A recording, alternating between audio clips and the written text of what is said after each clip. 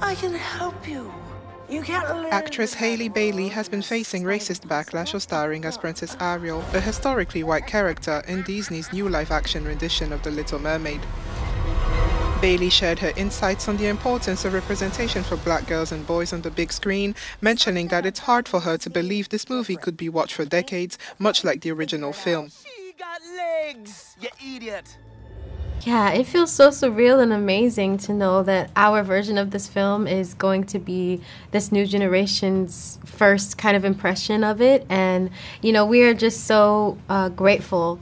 And for me, I am just so proud to be a part of being a black princess and showing these babies and children that representation is so important and for them to be able to see themselves on screen. So especially with this new version, I just am like overjoyed.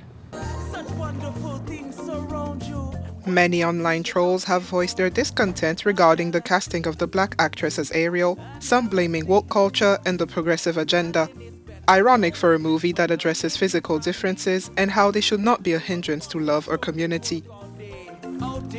The young actress says she turned to her family and friends for support and positivity. Yeah, it was definitely my friends and family, like my sister Chloe, my siblings Jonah. I mean, everyone has just uplifted me during this time and been so positive, and I've just been focusing on that. Halle Bailey also added that watching young girls relate to her character encouraged her to focus on the positive.